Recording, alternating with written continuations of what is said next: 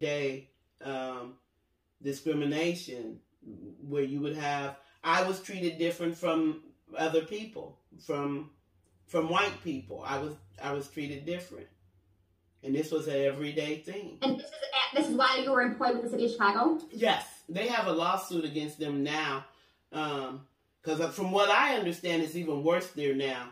That's what usually happens. When people keep getting away with discriminating and hurting people, then they get worse with it.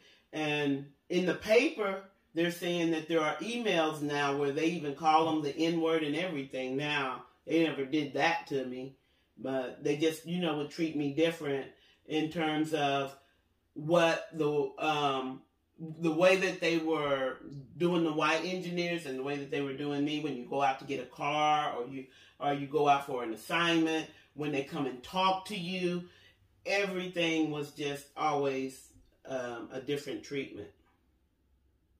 How? Give me an example of how they treated you differently. Okay, I'll give you an example. I would get an old vehicle that would break down on me, and I'm pregnant, to drive out. I was pregnant with Kim Ewell, to drive out to the west side of Chicago, which is dangerous, while they will give the new college kid that just came off the street of a brand new vehicle. And so that's like one little example. Then there's the bigger ones is like when it was time for me to get a pay raise and to get my promotion, they've tried to force me to teach, to train other people to be my boss. So, and then there were times where white guys could cuss, they cussed each other out. They were cussing each other. F you, F you. You see what I'm saying? And Joe Vinsel was doing stuff to me. And I told him, I said, you're being an asshole. I got rolled up. Okay, I know that probably seems like you're supposed to just swallow all of that. They would come to my face complaining about my black friends at work who were making too much money. I'm sitting over there on that job. While I would point out, what about the white lady that's sitting there doing her nails that don't even know how to do her job? And, I'm just giving you a few of the situations. It's painful every day, day in and day out. Your job is to... Go ahead. Why did you decide to finally leave your employment in the city of Chicago? Because of what the doctor had said, and I knew it, that I was going to die early. The doctor said I would not see my 40th birthday if I stayed there. And I knew it. And I can't help my body. That's the kind of body I have. When I am upset and I'm very emotional from being mistreated. I don't handle being mistreated very well. And so that's how I wound up living. And then what did you do after you left the city of Chicago? Nothing. I was disabled. Other than my own life ventures. Then I wrote a book. Before I even left the city, I had started doing a lot of studies. I'm a self-taught, where I went to the library and just stayed in the library studying how our condition got like this, why situations are the way they are. So I did a lot of studying to understand the situation. And then I wrote a book. When you say the situation, what do you mean the situation? The situation of humanity, where people treat each other the way they do, the racism, religion,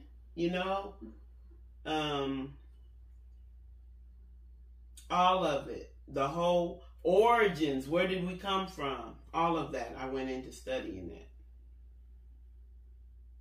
And when did you move to Indiana? I moved to Indiana in 97.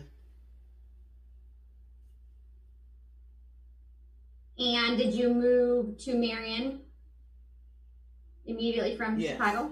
Yes.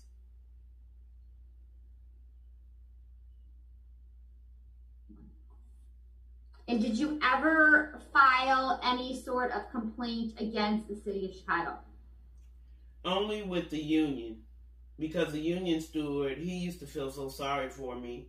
He was a little short little Jewish guy that used to always really push for me to be filing for what they were doing against me. You know, making me do other people's jobs and all this stuff, you know.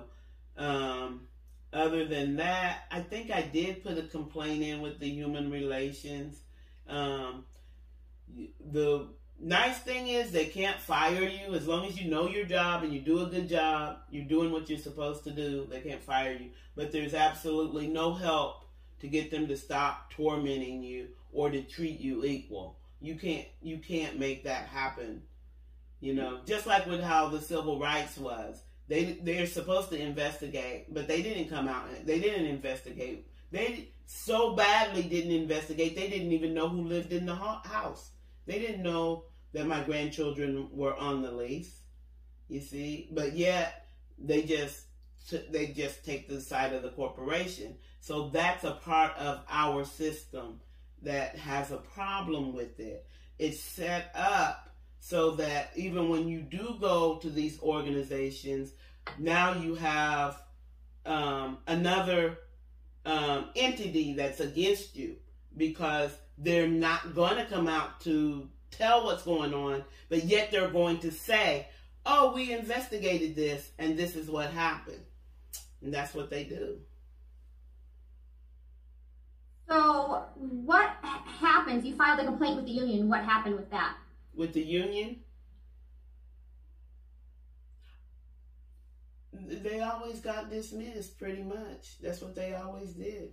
And there was a lot of them, because he was the one that was, I think it must be something bad when they're making you do work that you're not supposed to do, because I didn't really mind the work. What I hated was how I was being talked to, how I was being treated as if I was, I'm not human. That's what I hated. But the union people don't like that.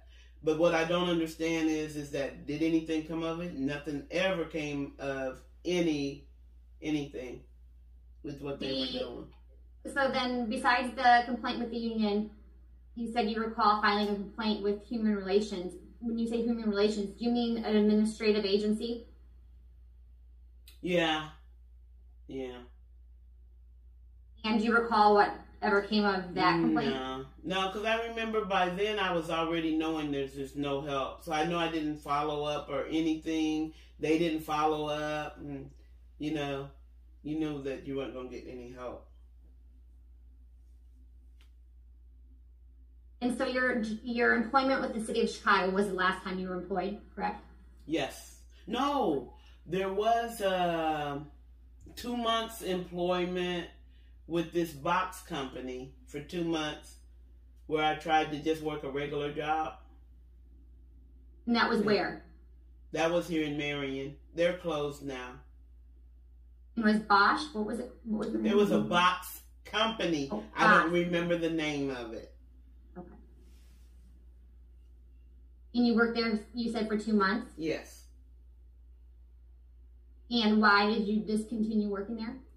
My time was up. I was a temp there, and my time was up. And I decided that wasn't going to work out for me, because I noticed that they demand you to move really fast. And so I'm a sweaty person when I move really fast. And so, yeah.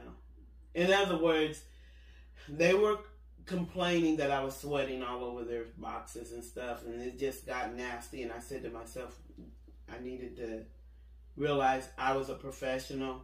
I'm not allowed to be a professional here, and don't try, because I really wanted to not. This was before I went back on disability, because I wanted to, even if I was working at McDonald's or something, to be able to just, by me being a regular person, I wouldn't be, because I don't mind the work, and I just wanted to be able to work, but I saw I wasn't fast enough, and I was too sweaty, and I was a mess. So I went ahead and didn't try that anymore as well. And so then after your short 2-month stint with the box company, that was the last time you worked, correct? That was the last time I worked. Okay.